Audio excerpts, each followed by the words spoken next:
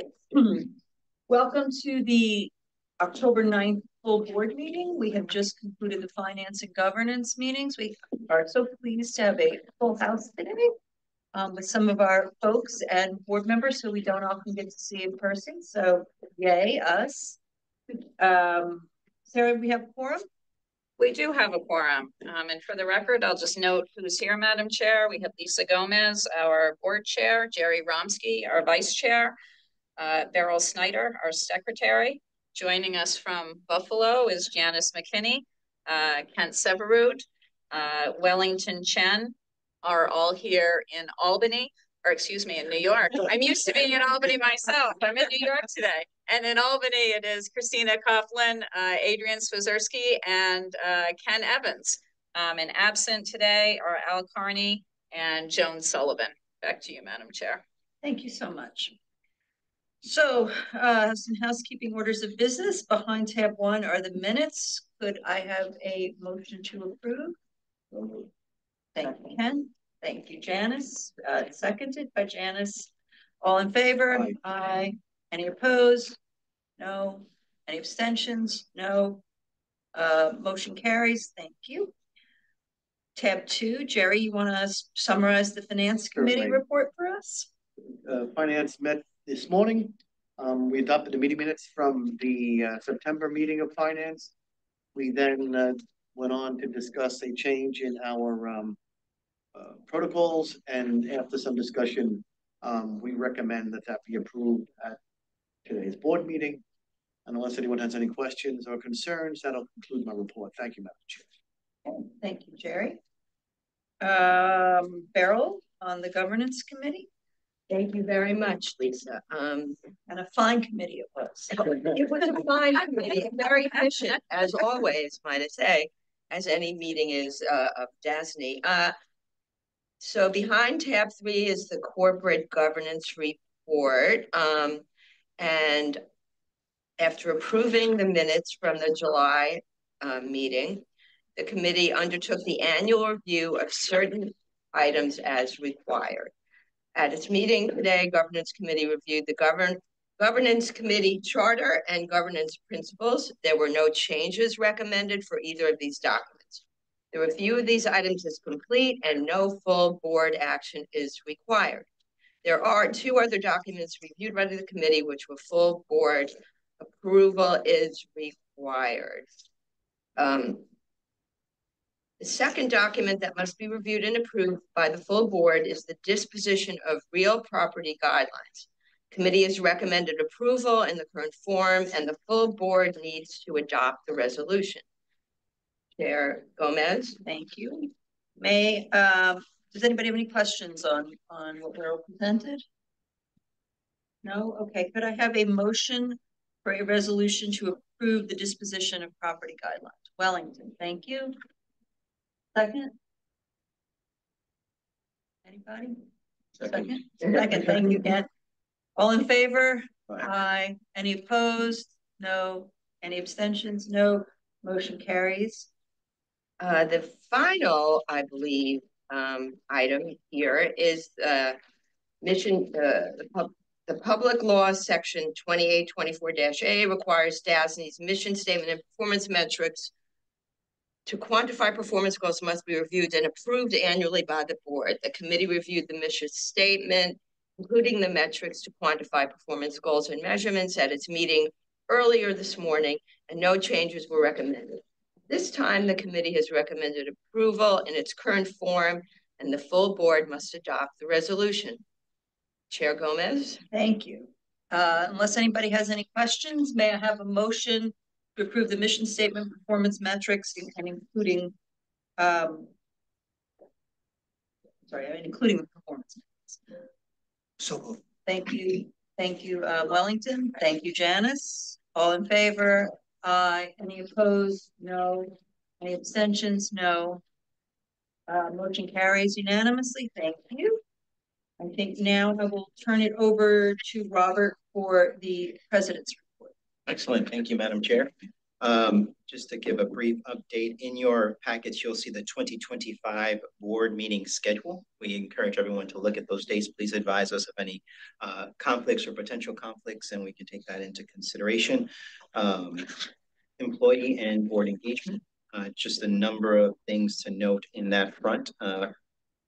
We had a month ago, 400 DASNY employees come together as part of our company-wide engagement activities at Bethlehem Park. We had folks come up from the New York office and actually from some of our other regions, including Buffalo and Rochester, to participate in that. It was the first gathering that we've had really since before COVID, and I think it went a long way towards building up morale, helping people to reintroduce themselves across the different departments and divisions, and really reconnect with the organization in a way that they have not in the past. Steve did a fantastic job presenting on the variety of different projects that we had, and be able to speak a little bit as we enter into our 80th year of public service, to speak about the different activities that we have. We were also successful in raising $2,000 for a nonprofit where Angels Play that provides money for playground renovations in memory of Charlie Fernandez, the daughter of a DASNY employee, Jason Fernandez. So we're very excited about that, and shortly on its heels of that, we're doing a similar engagement activity for the board. So we are excited to have great participation in that activity today, and it will give us an opportunity to get to know each other better, but most importantly, to be responsive to the feedback that we got from the board last year about making an opportunity for folks to have the same base of knowledge, interact, engage, and get a better understanding for the DASNY organization and many of the different divisions and managing directors here in the operations separately. So we look forward to that activity. I want to be clear, there will be no business conducted at that, but we will be providing information for informational purposes.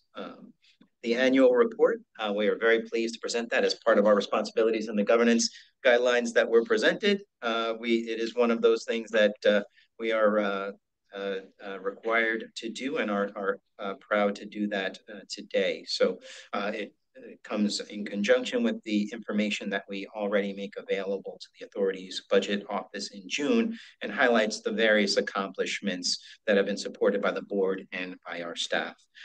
So at the end of the last fiscal year, DASNY delivered $7.2 billion worth of bonds for public projects, more than $800 million for independent private clients, processed more than 2,500 grants with nearly 800 grant disbursement agreements valued at over $200 million. And nearly 1,000 construction projects are in process valued at $12 billion. Those are the highlights, but there's certainly much more information in the annual report along those lines. We want to also recognize the work that's happening out of our grants division with respect to our child care grant. In September, the governor announced $50 million in awards to support 5,500 child care seats at child care facilities DASNY had administered that grant program, which benefits all families. And we were able to do that in conjunction with our partner at OCFS. We also presented DASNY. We're getting back out and into the marketplace. So we had a number of different presentations that I was able to conduct with DASNY staff at ACEC and at the Building Congress. And I think in both of those instances, I want to recognize the team members that helped participate there. I cannot be remiss. We also went to the New York Municipal Investors Conference with Portia and her team at Bank of America. So at that one, we talked about our role as a conduit issuer and discussing the meetings and challenges and opportunities facing our communities as we work to build a more resilient and inclusive economy. It was great to be there as we were also in the market, and we're able to connect with them about the level of investor engagement and ensure that we continue the dialogue with our investment community. And then in September, ACEC, I want to recognize for their fall conference, we had members of the construction team speak about participate on a panel with collaborative success engineering and the future of capital projects, where I, along with some of the other directors and commissioners, spoke about the variety of state opportunities that exist there. And I want to thank specifically our Director of Upstate Design and Construction, Molly Larkin, and our Chief Project Manager, Sal Renda, for supporting me in that work and at that panel. And then I mentioned that we were at the building conference to talk about various project delivery methods utilized in DASNY projects. I want to recognize the folks who supported me and presented there as well. That would be the Senior Director of Construction, Mike Stabulus, and the Director of Procurement, Kara Mallard, and the Director of Opportunity Programs, Carrie Torres. As we all will recall, last month we had a number of different authorizations for a variety of transactions. Portia will certainly outline those in detail, but I will highlight just a few. NYU Langone priced $121 million, and Goldman Sachs was the lead book runner. This was a refunding. It received considerable interest, and we were oversubscribed and able to price those bonds with a 12-year maturity at a TIC of 2.84, resulting in significant savings for NYU. Northwell is a significant transaction, over $1 billion, that is priced with similar levels of interest over subscription, and that deal will be closing shortly, potentially today or tomorrow. It is in process.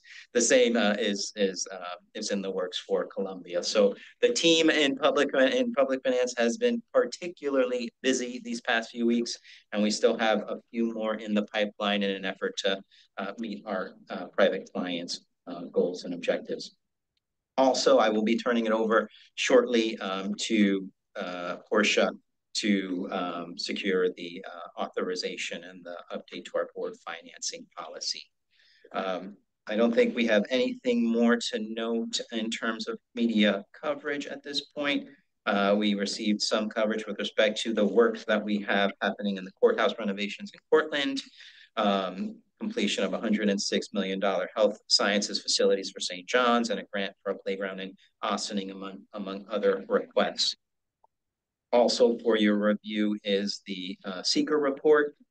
That's part of my report, as well as our monthly grants report as part of our report. So with that, I will turn it over to Portia to move the resolution. Thank you so much. Before the members for consideration is the board financing authorization policy. As we discussed in the finance committee, we're looking for amendments to that policy to expand out the categories of clients that are eligible for single approval by the board to include higher education and healthcare borrowers that are currently in our portfolio, then are in the BBB rating category, as well as existing borrowers in our portfolio that have what I would call programmatic credits like BOCES and libraries, and also to include private placements. This was approved at the finance committee. Do we have any questions on what was presented or Portia's recap? Okay, could I have a motion to approve, please? Thank you, Beryl. Any seconds? Thank you, Wellington. All in favor? Aye. I think this is great. Any opposed? No. Any abstentions? No. Motion carries. Okay. And keeping with Portia, do you want to take us through the public finance report? Sure. Robert talked about all the financings that we've been in the market with recently, so I really never have anything to add in addition.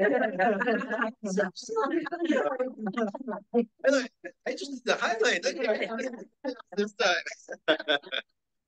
But to Robert's point, it has been busy.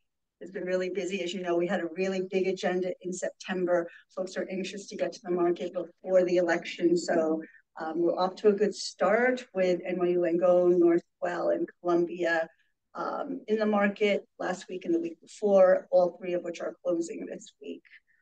So we'll have another update for you come October, and hopefully everything will have moved accordingly. Brief market update. Total year-to-date new issuance volume for 2024 is approximately 420.6 billion. That's up approximately 34.3%. 34.3% is a big number from last year's comparable volume. Volume levels weekly have been very high, again, with everybody trying to get into the market before the election. Last week, the supply was about 12.1 billion. This week, we're looking at 10.3 billion. Municipal bond funds saw inflows last week as well as the prior week. We've seen municipal bond funds experience now the 14th consecutive week of inflows, so a lot of money to put to work. Tax-exempt bond yields increased across the curve on Tuesday, with 2-year and 30-year AAA M&D increasing by 5 basis points to 2.72% and 30-year to 3.65%. U.S. government bond yields increased as well, with the 10-year Treasury increasing by 1 basis point to 4.04% and the 30-year increasing by 2 basis points to 4.32%.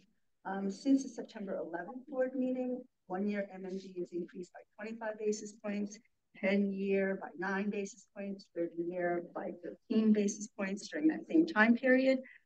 10-year Treasury yields have increased by 39 basis points, and the 30-year increased by 35 basis points.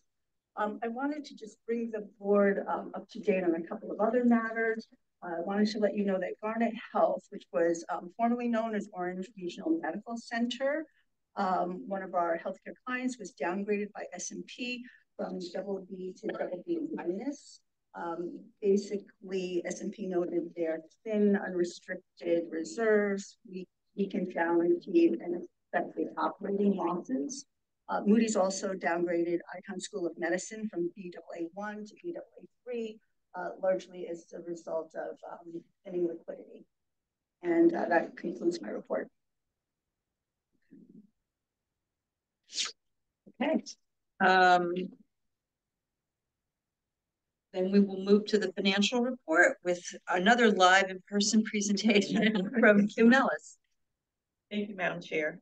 As highlighted in the standing financial report, personnel expenses are slightly ahead of projection, primarily due to increased salaries as a result of the ManCon performance advances and longevity awards that were not included in the adopted budget, as well as hiring efforts, and in addition to increased health insurance due to higher participation rates. Non-personnel expenses are slightly under projection by $200,000. There was no closing activity during the month of August, so year-to-date financing fees remained at $500,000. And the percentage of direct hours charged to our public client programs is slightly down from July at 95.8%, but remains slightly over the budgeted amount of 94.7% for the year. Following up from the last meeting, KPMG did wrap up its audit of the 12 individual financial statements and issued their clean opinion on the 13th. As far as the procurement for auditors, staff is wrapping up review of proposals and going through the diligence process in anticipation of making a recommendation to the audit committee in November. Unless there's any questions, that concludes the report. Do we typically budget in annual increases in our personnel? I imagine that's our biggest expense. We do. We do the cost of living. We did the COLA, but we did not budget in the performance advances this past year. Yep. I imagine the longevity, like that's a knowable thing, right? Mm-hmm. Yeah. So that might be something worth considering, is plopping in a number there. If you know, I believe the tenure of folks working here is increasing, so theoretically that will increase too. I don't know exactly how it works, but it might be worth looking at from a budgeting perspective. Okay. Anybody else want to make trouble and ask some questions?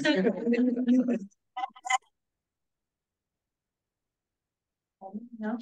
Okay. Great. We have nothing for approval from Kim, so we'll send it over to Steve for the ever exciting construction report. You know how exciting it is, but some statistics from this past month. We added 7 new projects into the portfolio. 1 CUNY project at City College, the value of $6 million, and 6 OMH projects located at the Capital District, Hutchings, Mohawk Valley, and St. Lawrence Psych Centers, those 6 totaled over 40 million. We completed 4 projects, one for CUNY, one for SUNY, one for Oasis, and one for OMH, all in the most recent reporting period. And the value of those 4 were 20 million. Expenditures year to date, 322 million through August 2023, 328 million through August 2024. Just a minor increase in volume of 6 million. The cover page of the monthly projects report shows a SUNY Albany summer project. It was the Livingston Tower refresh. This is a 24-story, 440-bed project where we did some selective demo, asbestos abatement, installation of interior partition walls, patching and painting, installation of new floor and ceilings. The project budget was 5.5 million. We had 13 weeks to spend that. We started and finished on May 13th and August 9th, respectively. CHA was our design consultant and AOW was our construction general contractor.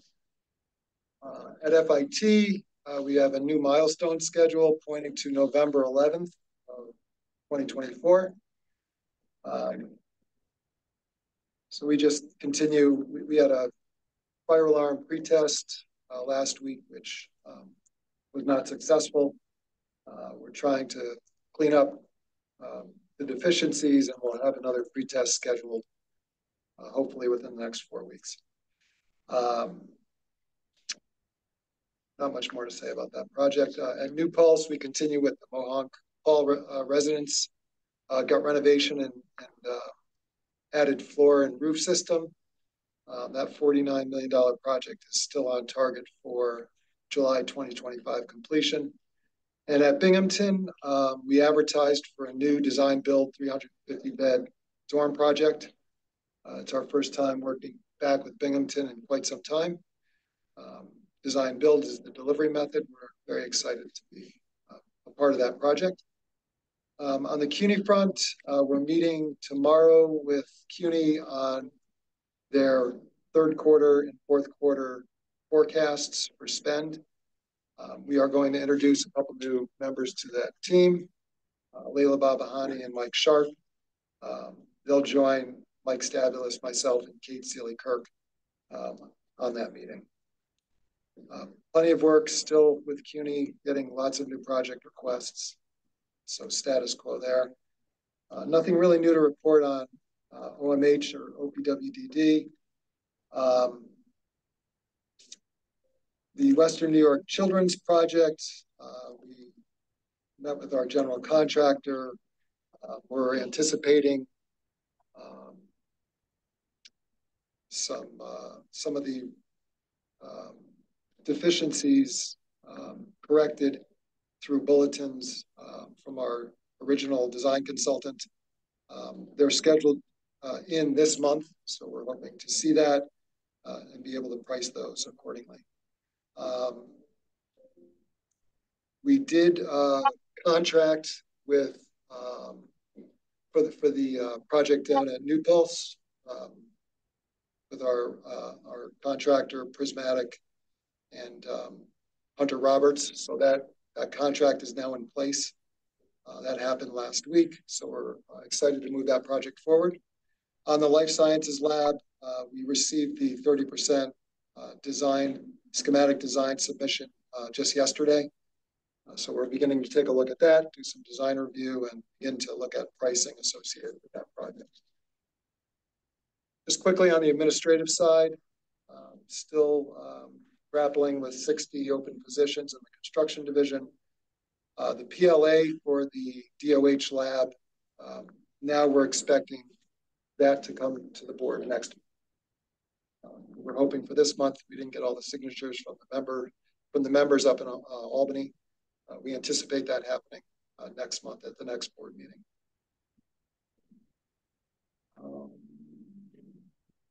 Yeah, that concludes my report. It was exciting. Was it? I was very monotone. So You guys, you've been here for their stand-up capabilities. Okay, great. Nadine, do you have reporting you'd like to tell us? I don't have an official report. I would like to update on litigation, but Okay. you know, everything that was reported by the members of the executive team, counsel's office provided support, including financings and all the other work that's been completing this last month. Just wanted to make that. Great, thank you. May I have a motion to go into executive session to discuss the financial and credit history of a particular corporation, matters leading to the appointment, employment, promotion, demotion, discipline, suspension, dismissal, or removal of a particular person or corporation, and proposed, pending, or current litigation? So moved. Thank you. Second? I'll second. Okay, thank you, Beryl. Okay, we are back in executive session. Sorry, we are back in main session. While we were in executive session, no decisions were made other than to return to public session. Next meeting is November 6th. There'll be an audit committee meeting then as well. May I have a motion to conclude? So moved. Thank you, Kent. Thank you, Beryl. Okay, on to the festivities. We are done.